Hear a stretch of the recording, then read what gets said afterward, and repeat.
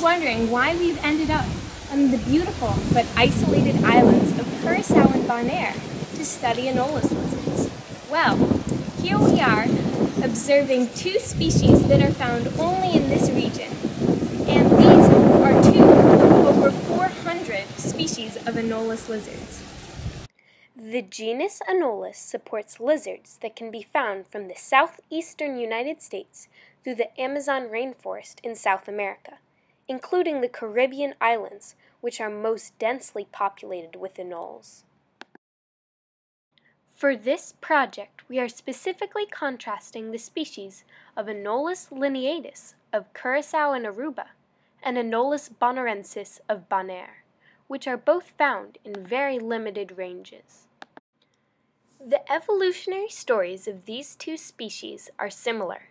They are both descendants from mainland ancestors. So the question at hand is whether these species have more in common with their mainland ancestors or each other. In other words, has convergent evolution caused these two anoles to adapt to their island habitat, or do they bear more resemblance to their original founding populations? Our mission: study the behavior of said anoles, record data on their habitats, measure their physical abilities, and prove, is it geography or genetics?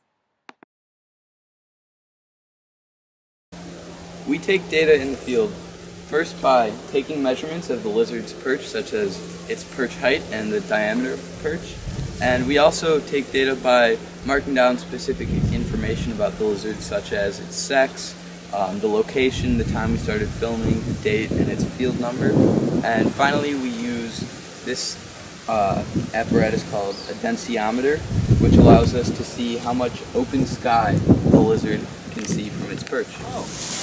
We're currently videotaping lizards so that we can now go back and analyze the film to look for their behaviors. Some of their behaviors include running, walking, crawling, sitting, pooping, mating, eating, and jumping. Here are some examples of common behaviors taken from footage we captured in the field. Running is when the anole moves at top speed, while walking is a steady pace. And crawling is the slowest movement.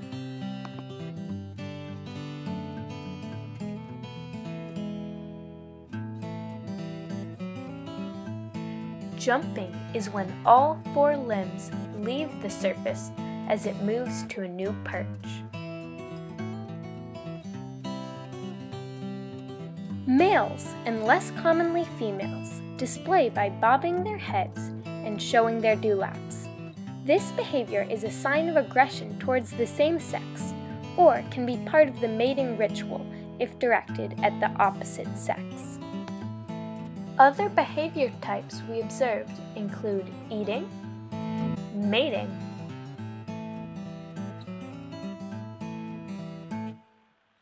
and even pooping. Now let's explore the differences between the two species. First, we'll examine the physical characteristics of Anoles bonairensis. Then, comment on the asymmetrical dewlap of Anoles lineatus.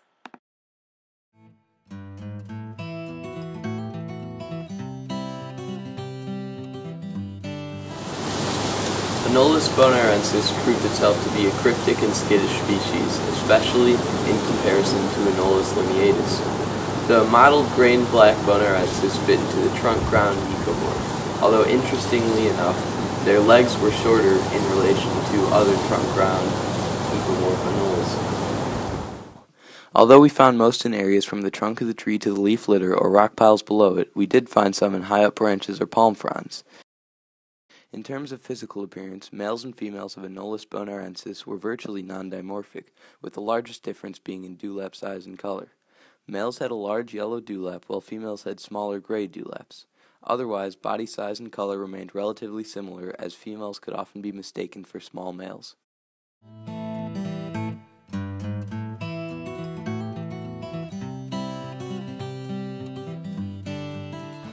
On this island, we found another species of anoles lizards which we studied, the Anoles lineatus. This species was especially interesting because of its dewlap asymmetry, with one side being more predominantly white-scaled than the other. The Anoles lineatus is one of 400 Anoles species, yet it is the only one with an asymmetrical dewlap.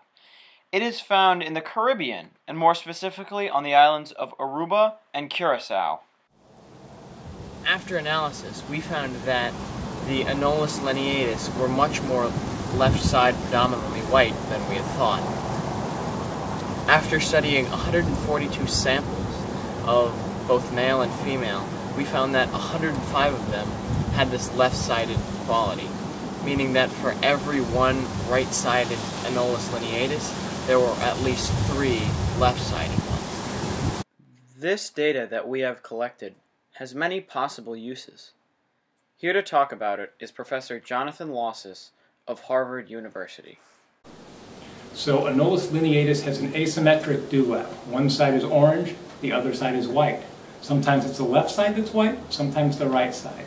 Our question was, do they show one side preferentially to other lizards? Do they usually show the white side or the orange side? To test this idea, we put a stimulus animal in front of adult male Anoles lineatus, and we recorded which side of the dewlap they showed, the white side or the orange side. What we found was that about 2/3 of the lizards showed their white side to the stimulus animal. Now, this result was not statistically significant, but it certainly was suggestive of a preference for showing the white side. However, our team is just now getting started analyzing all the data we've collected in the field. We hope to soon answer our original question on whether these species share more characteristics with each other or their mainland ancestors. We're sure that the data we've collected will yield some valuable and interesting conclusions.